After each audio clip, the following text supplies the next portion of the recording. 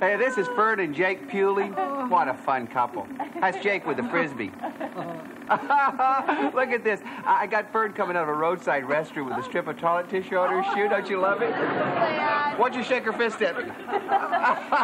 What's she saying? You don't want to know.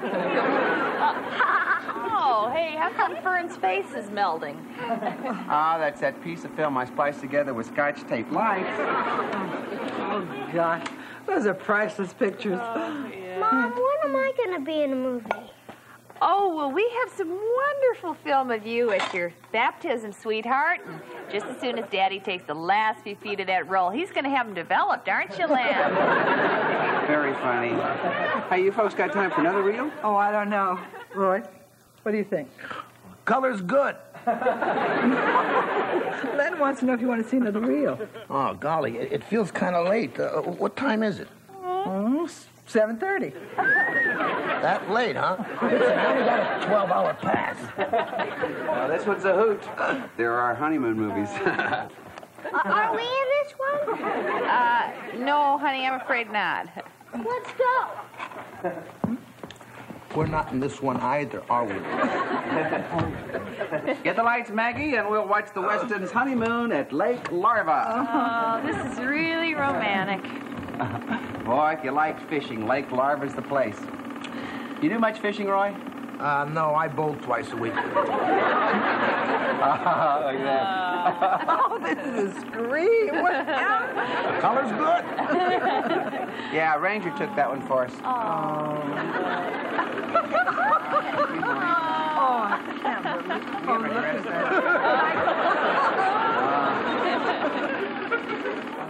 What a great place for a honeymoon, huh? Oh, it's beautiful. There's a sunset every night. Yeah, man, that's when those fish are really biting. Those suckers jumped right in the boat.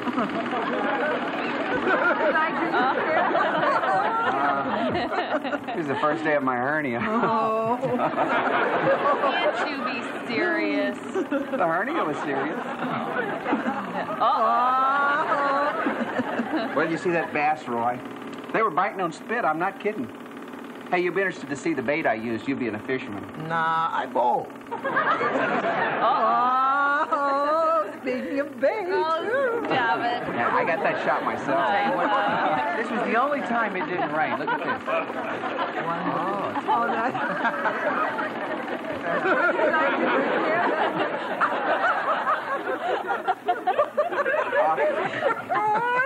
Yeah, that's a pretty good way to get rid of them. It's hard to believe we were that silly.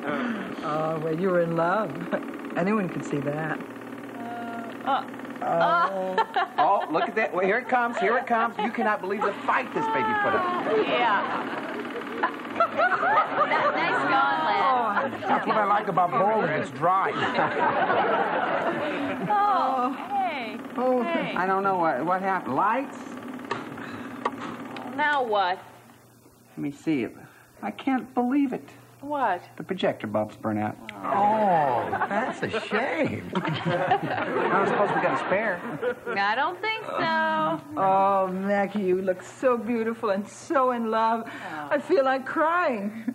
Don't you, Roy? Yeah, I felt like crying when I heard we had to watch home movies. Listen, can I get anyone anything?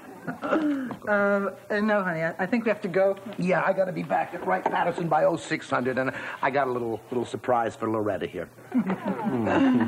Hope it's not a wife and 3 children. Oh, that dinner was wonderful. Thank you for it, honey. And for the movies. Hey, listen, it was a real pleasure. And Roy, nice meeting you, Nice huh? meeting you, too. Yeah, come back anytime. Thank you. I Yeah. enjoyed it. Sure Bye-bye. thing. Right. Bye-bye now. Tomorrow, Loretta. Okay, honey, we'll do. Yeah, hey, don't do anything I wouldn't do.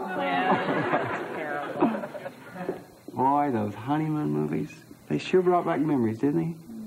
Wonderful memories. I was kind of hoping that Loretta and Roy wouldn't hang around. Oh. Have anything special in mind? Playoffs on TV. They started at 7, but we could still catch the second half.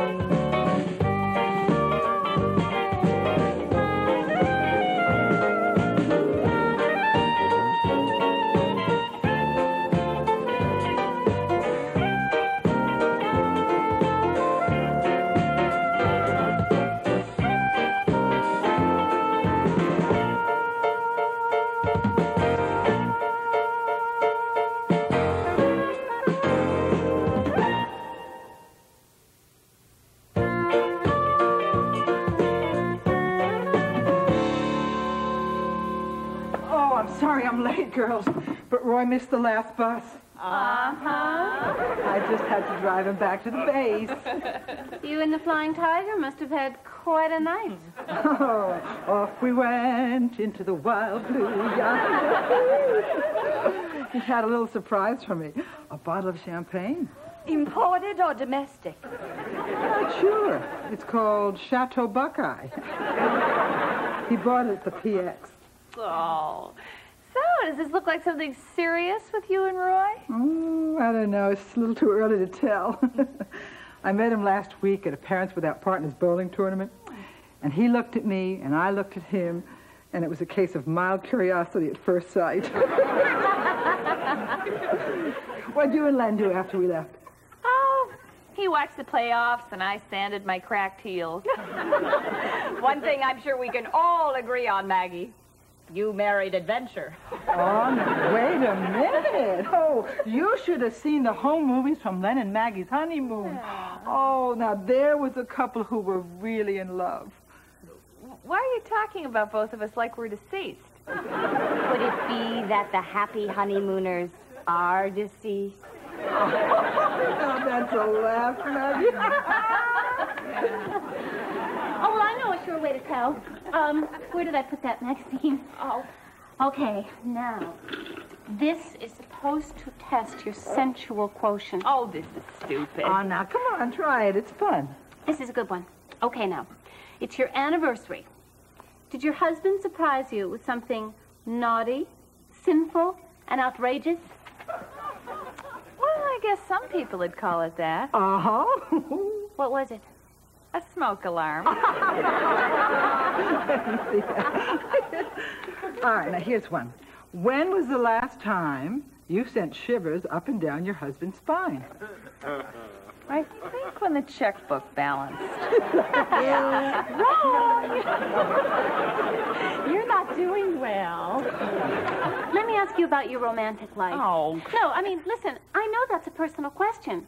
It's just that I personally believe that whatever goes on between two consenting adults is their own business, no matter how kinky they are. Well, all right, for promise this won't get around. A couple of years ago, we stayed at this motel, and they had those beds that vibrate when you drop a quarter in the slot. A vibrating bed? I think that's disgusting. Well, so did Len. He thought the quarter was to turn on the television set. All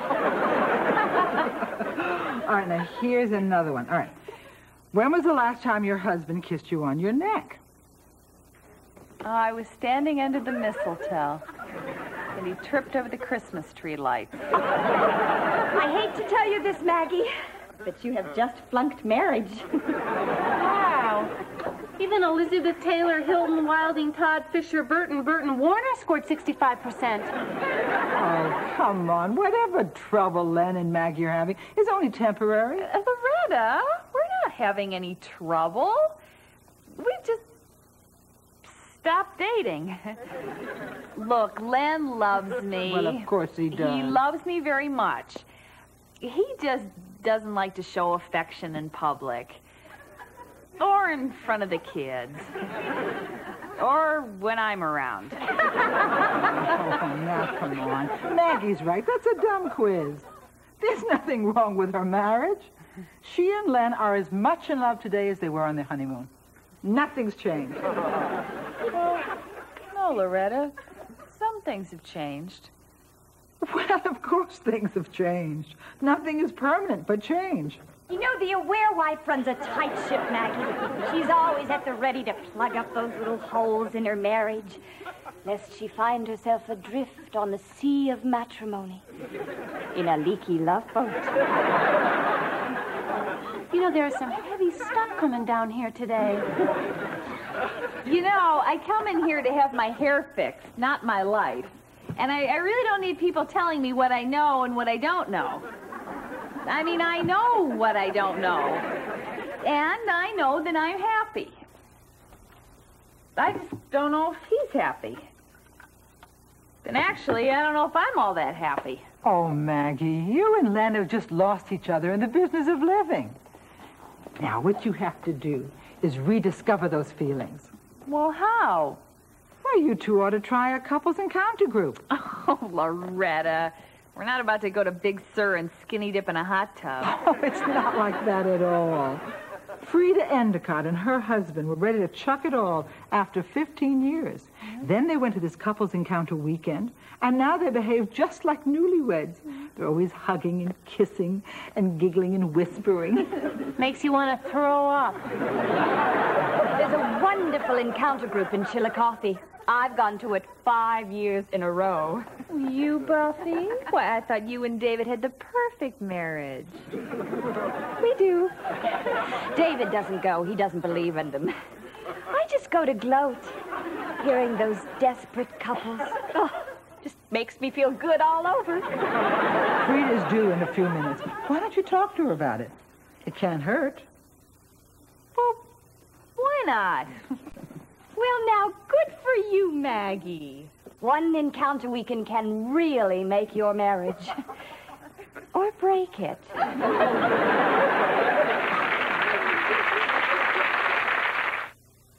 As we sang love's old sweet song on Moonlight Bay, on Moonlight Bay. Pretty good. You know, I can't get over how easy it was to talk you into this weekend. I expected all kinds of arguments against a couples encounter, but you went right along with it. How come? Because I'm a warm and wonderful person. And a swell dancer. Hey, what do they do on these things anyway? Who knows? Lectures and panel discussions. Frida said, mostly you sit around and you learn how to communicate with one another and you have meaningful conversations. Yeah, no, I don't buy it either. But look at it this way. It's a weekend away from the boys. Just us, no kids. Sounds like 2 weeks in Acapulco. No kidding, Maggie. Elgie is really starting to drive me up the wall. That music he plays is enough to make you sterile. I don't know what I'm going to do about Bruce. He walked out of the house yesterday, Len, and I'm not exaggerating. He looked just like a wino. You hear what we're doing. Talking about the kids. You're right. Subject changed.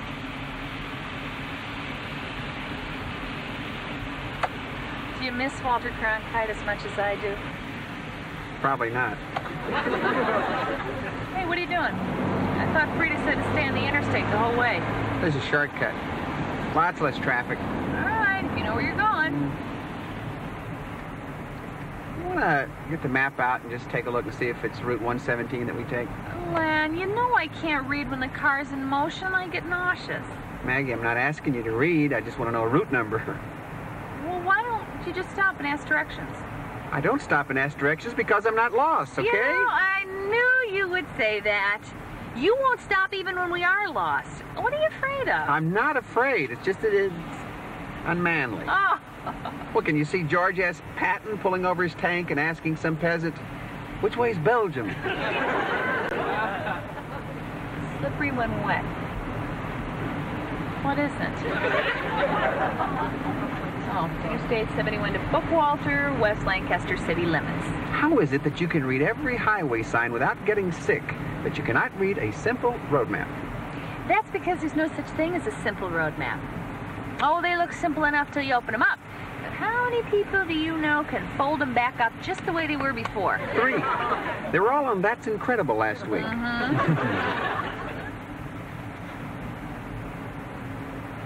You know, you sure have a lot of hair in your ears. Why don't you let me trim them for you? You used to let me trim them when we were first married. You've never let me get at your nose, though. You used to have this little one that was always... Maggie, why don't you just count out-of-state license plates or sing 99 bottles of beer on the wall? I'll read the road map. This thing is jammed again. This car is falling apart on my side. The window won't roll down, and you got the door wired shut. It's leaking all over my feet. I told you, I'm going to trade it in soon. Why is it you will never fix anything until we're ready to sell it? Don't I count? You're missing the point. I fix it in order to sell it. In other words, if something's broken, nobody wants it. Or to put it in simple language, make it look good to get the top price. Are you aware that you do that? Do what? Speak in triplicate. You know, everything you say is one original and 2 carbons. think it must come from talking to children all these years. Okay, I'll say this just once. Where are we? I thought you knew where we were. I did know where we were, but you've got me talking so much that maybe I missed a turnoff. I should have known this would end up being my fault. I'm going to stop the car right now. I think I'm going to get sick. It's all in your head. Don't think about it. Yeah, that's what you said right before I delivered LJ. Len, I'm getting sick. It's in your head, I tell you. It's going to be in your lap if you don't stop soon. I have to stop for gas anyway. The gauge is on empty. Oh, that's nonsense. I got at least 2 gallons left when it says empty.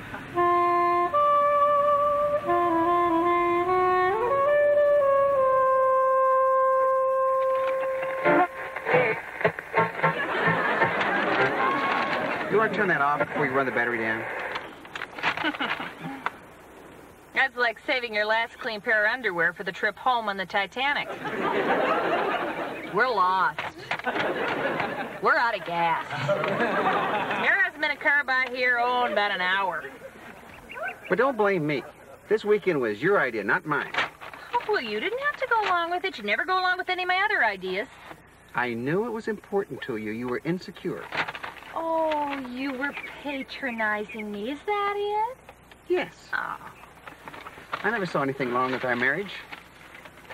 Up till now. I'm hungry. Me too. Got anything in your purse? There's a sucker that's stuck to a comb. What flavor?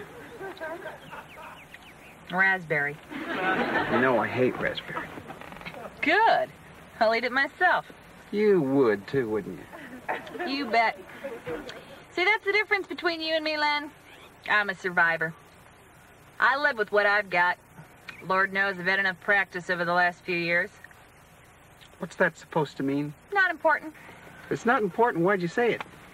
All right, as long as you brought it up. You're becoming very predictable. You know that? Every day the same thing. You come downstairs, come in the kitchen, pick up the newspaper, read out loud to me, and I'm supposed to sit there and listen. Hey, what's wrong with that? Nothing, if you're E.F. Hutton. And why don't you ever hold my hand anymore? Why don't you put the mayonnaise all the way to the end of the bread on my sandwiches? I'm being serious. Hey, I never kid about mayonnaise. And how many times have I asked you to fix the front doorbell? I fixed it. Well, somehow I don't call tacking up a sign that says, please knock, a major repair job. Hey, okay, you didn't marry a handyman.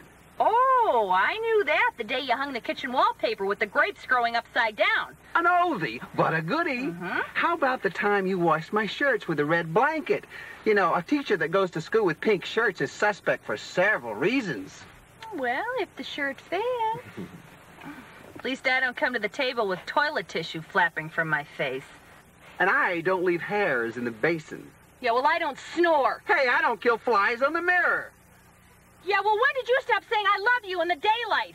When I found out it was more fun in the dark. Oh, that's it. Of course, I can't even get out. Hey, get out. I'll get I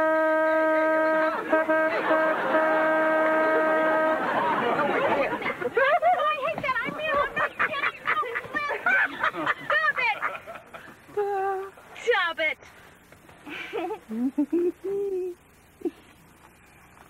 Len, have we ever had a meaningful conversation? Sure we have. What is a meaningful conversation? I don't know. You know, maybe it's the actions that speak louder than words. Like, I used to tell you I loved you when I got you tickets to concerts that you wanted to see or took you someplace special for dinner. Mm-hmm.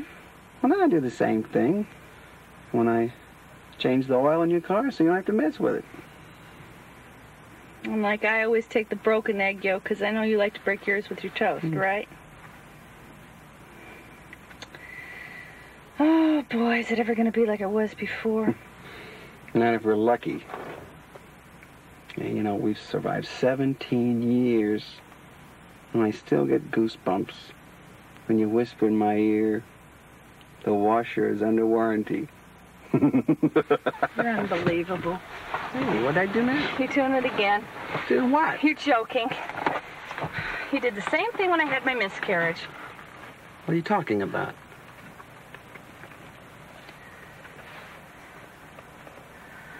I wanted that baby so badly, Len. And when you came to the hospital, all you could do was tell jokes and try to cheer me up. But you never cried with me, not once. And I didn't like you for that for a long time. Why don't you say something? You can't tell people when to cry.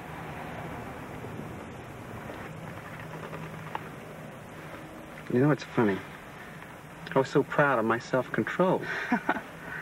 When I got home from the hospital that night, went to the nursery, picked up the paint cans, drop cloth, cleaned the brushes, put them away. It's like I was programmed. I wasn't going to crack. Not good old Lynn. Then I had to take that baby basket up to the attic. Still wet from the paint. Just before I turned the light out, I looked over and I saw that little potty chair. That's when it hit me. I just sat down by the box of blankets. Well, park.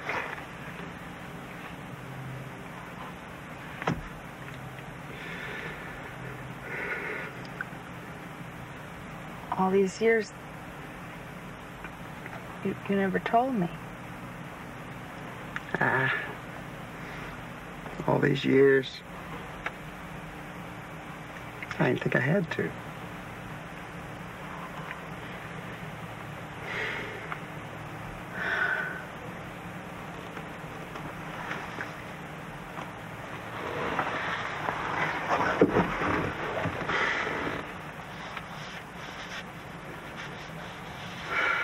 We have to keep meeting like this. You think we need that marriage encounter? I think we just had one.